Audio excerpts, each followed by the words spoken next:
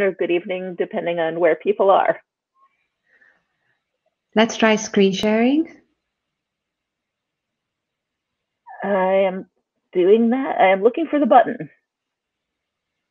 You'd think I'd remember how to do this by now. This is always happening. It never gets old.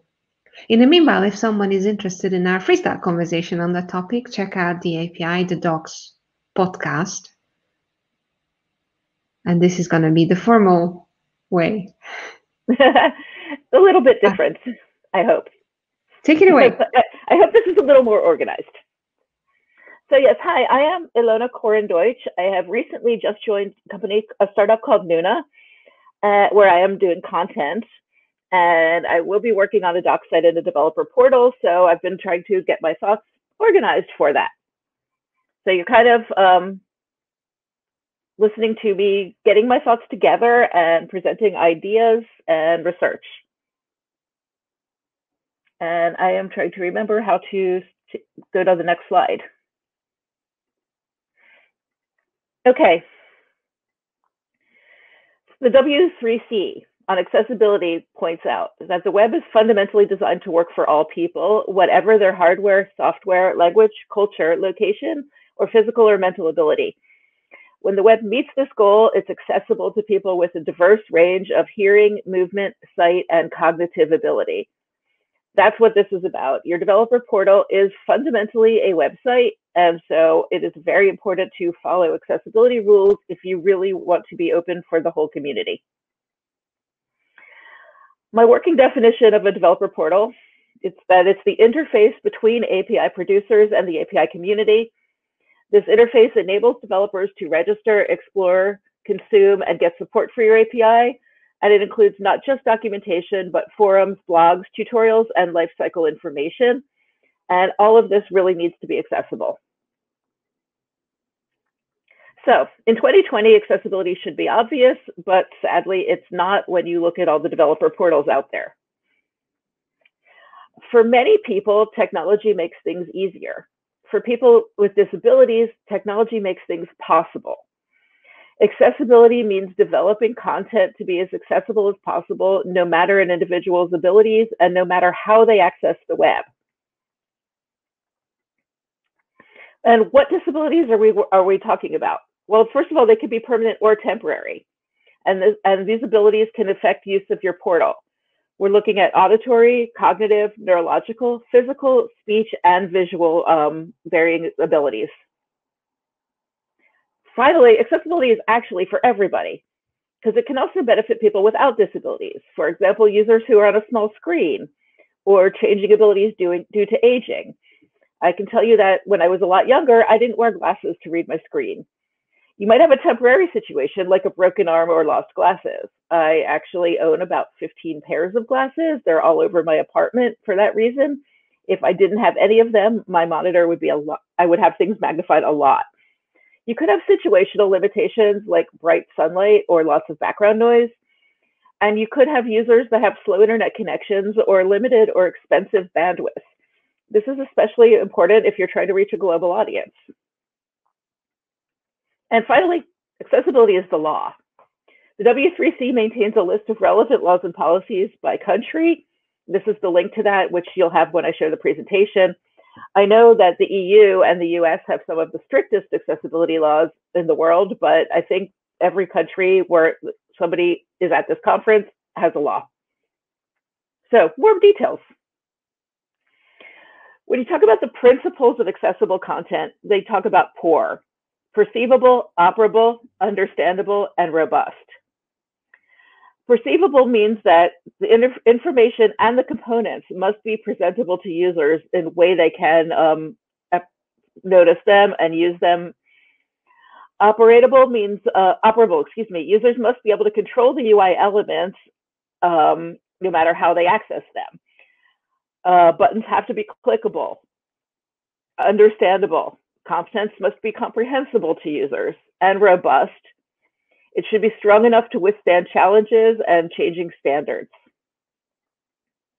The parts of your website that need to be accessible: navigation, links, focus state, forms, images, sliders. Multimedia, tables, iframes, maps, infographics, text layouts, fonts, colors, page structure, and documentation. In other words, every part of your website or your developer portal.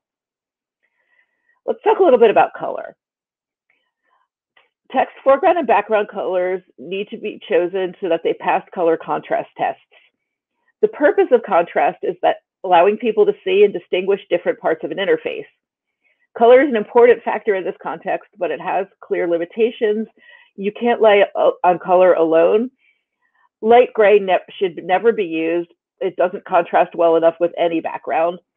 And for buttons, the text color must contrast against the button background color. There are several free apps and websites to help you choose contrasting color palettes or test what you have. The reason I did not put the numbers for contrast in here is that different countries have different laws about what they should be. You also want to avoid color as your only cue. Don't have forms that say required fields are in red. For example, some people don't see red, or they use a screen reader where there's no color at all. You can check your contrast by doing something quilters do when we make a pattern or look at our fabrics together. Check your contrast by converting to grayscale. Then you can really see the difference between dark, light, and middle. The text link contrast ratio I have in here is the US law. I apologize for the focus, but that's the one I've had to learn. And you don't want to use color as the main way to deliver information. Again, not everybody sees every color or any color at all. About links. You have to have your links visually distinguishable from surrounding non-link text. Again, kind of repeating myself here, but color must not be the only way to determine a link unless an additional underline or something is provided when the link receives focus. If a link downloads a file, you need to include text to indicate that and the file type to be downloaded. So, no click here, but also this is going to download a PDF. You need link text to be meaningful. And you can check that by, when you read it aloud, does it make sense? You don't say click here. And by the way, meaningful link text also helps SEO. Okay, use the ARIA labeled by attribute to associate a read more link with the title of the article linked to. The ARIA labeled by attribute establishes relationships between objects and their labels. Assistive technology like screen readers use this attribute to catalog objects in a document. You can read a lot more about that on mozilla.org, and I have a link in the speaker's notes, so they'll be there when I share my slides. You want to provide skip links and skip to navigation links to allow keyboard users to navigate directly to the content they want to see. You need to inform users when a link will take them off site. And also remember that mobile devices and touch screens do not have a hover state. So you don't want to convey important information only by hovering. For anybody unfamiliar with skip links, they allow users to skip links, such as skip to content or skip to main content, just something like that. Okay, lots and lots of stuff about images. Alt text, should be concise and no more than 250 characters. Never say image of, graphic of, or picture of in the alt description. It's obvious it's a picture. Image links should describe the link destination for screen readers. Use images to illustrate rather than provide new information. Flowcharts and screen captures need the alt attribute. Use text rather than images of text for code samples. It's funny to me how many people don't do that. In addition to it not being readable by a screen reader if it's an image, translators will need the text anyway. When possible, use a scalable image and upload a larger version of each image that users can easily access. Other media. Some of this is really easy to do. Closed caption your videos, and they must provide transcribed dialogue, narration, and other meaningful sounds. So if there's music playing, if you've ever turned on closed captioning on your TV or been to a movie with subtitles, it'll say music playing. You want that. It's really cool if you want to have them sign language interpreted. That is not required by law, but people like it, even people who don't read sign, because it's fun. It's catchy. You need to provide a transcript of podcasts, and you always need a method to pause, stop, or turn off automatically playing media content. White space is important too, and ironically, I'm telling you this in a very crowded slide. White space helps divide information into logical groupings. You want to break up large sections of text, use white space liberally. Separate paragraphs, create headings, use lists when you can. And never force a line break within a sentence or a paragraph. It might look really good in the language you write it in, but when translated, it might look really bad. Or if somebody resizes a window or enlarges text, it could blow up too. So notes for screen readers. If you properly code a link, a screen reader will say it's a link. Screen reader users often listen to links out of context, either by navigating through the links or using a keyboard command to list all the links on the page. So because of that, make sure your links make sense out of context. Skip links, again, help screen reader users jump over navigation menus to get directly to the main content each time a new page loads. Otherwise, the page is read from the top all over again. And skip links are also important for users who don't use a screen reader, but do use a keyboard rather than a mouse. And some more about screen readers. A properly coded button is announced in a screen reader as a button. And forms need buttons to be activated on screen readers. Programmatically determine the human language of your site. This will help the screen reader pronounce text correctly. And for example, if you might have a phrase in another language in your content, programmatically determine that. And if you have a non-text content, again, we're talking about images, videos, other multimedia, it needs a text alternative. Content structure. And I realize I'm talking really fast, but I'm trying to get through my whole presentation here. Text size must be reasonable and easy to see. Nowadays, the current it's not a standard, but the current thing people are doing seems to be that navigation link text is usually between 16 and 18 pixels and regular content between 14 and 16 pixels. In languages that go left to right, other than the header section, content should be left aligned. This is helpful for dyslexic users, users with poorer eyesight, and also we read left to right. When you justify on the right, you add really weird spacing and it can be hard on people's eyes. And never remove the ability to magnify fonts on mobile devices. People will leave a site if it's too small on their phone and they can't make your text bigger.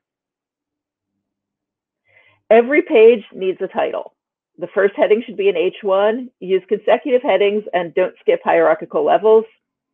And use landmarks to designate content areas. You could do that with HTML5 or with ARIA.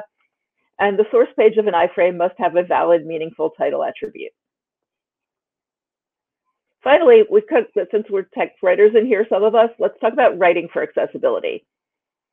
Accessible language,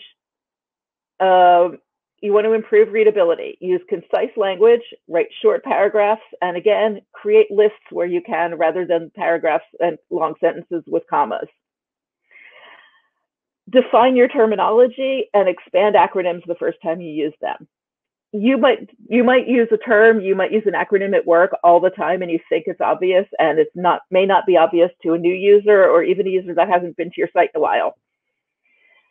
When I say use technical language, I mean use the most specific word you can to talk about technical concepts and processes. For example, don't say take when you mean copy or clone, and don't say put when you mean install. You want to use inclusive language. Inclusivity to me is part of accessibility, and accessibility is part of inclusivity. I just don't know how you could do one without the other. You want to use gender neutral pronouns.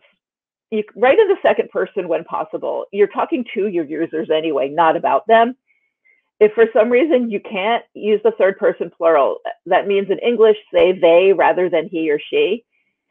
It may feel awkward at first. It's actually a structure that goes back to the Middle Ages. You want to avoid ableist language. Phrases such as like, you can see this, or no, I'm blind, I can't see this. You also want to avoid directional language, not the above table, but the previous table. Previous and following instead of above and below is kind of when that really gets to me. But if someone's on a screen reader, above and below doesn't mean anything. If they're not scrolling, if above and below doesn't mean anything.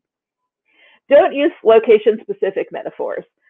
Americans have trouble remembering that not everybody plays baseball. Hit it out of the park doesn't necessarily mean anything. Strike three doesn't necessarily mean anything. Likewise, jokes can go horribly wrong when translated, so just skip them. You also want to use unnecessarily violent languages and images. I came from working in gaming, so this was a really important issue. It may have nothing to do with your product, and you're lucky there. Be sensitive to your word choices. You probably never mean to use problematic language, but it can happen. You want to avoid words and phrases like crazy, insane, lame, blind to, look out for.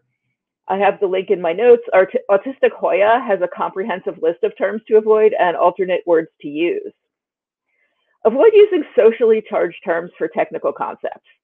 Avoid master-slave, blacklist, whitelist, native feature, first-class citizen. Even if other companies are still using these terms, set a standard. Instead of master-slave, try primary replica or primary and secondary. Instead of blacklist, whitelist, try deny list and allow list. Use the best term for your context, but that doesn't have social issues. You want to eliminate condescending language too. Statements like just install or simply do or it's easy to are actually exclusionary. Who is this easy for? Who is it simple for?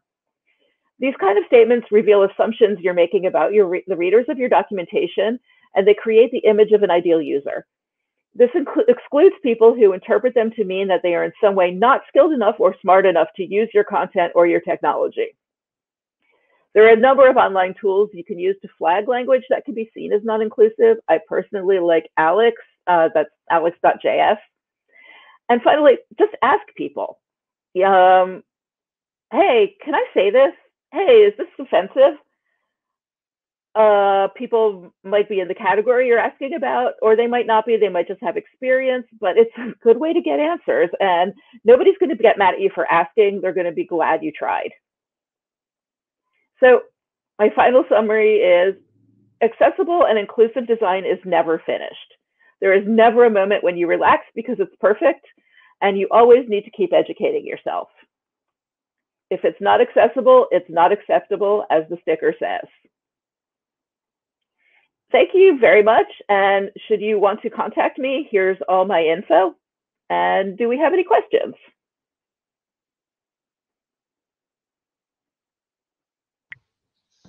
Thank you, Ilona.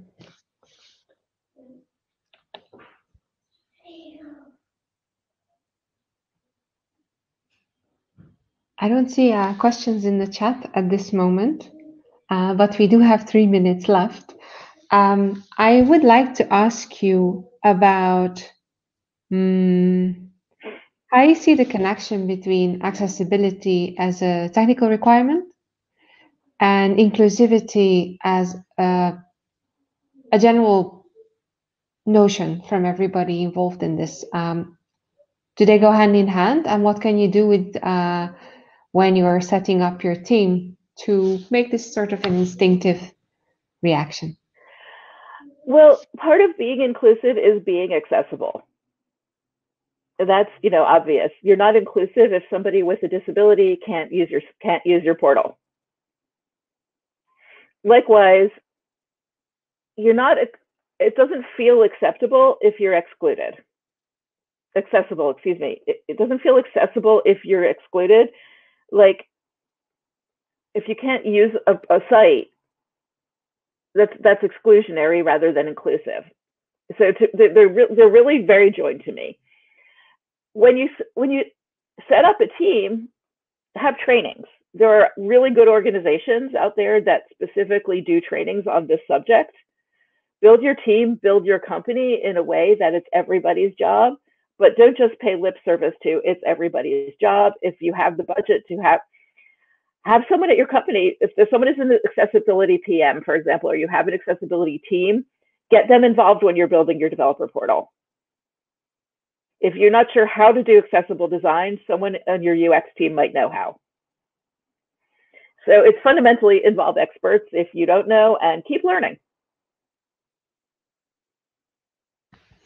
I have a feeling that the same what we have heard from Corgi Bytes on how internal communications happen is then has a ripple effect on the output. I think that's also true for the mindset. I think so, yes. Thank you very much, Ilona. Just in case, could you also put your information in the chat for those who may not be able to save it from the slides? And I'm asking our next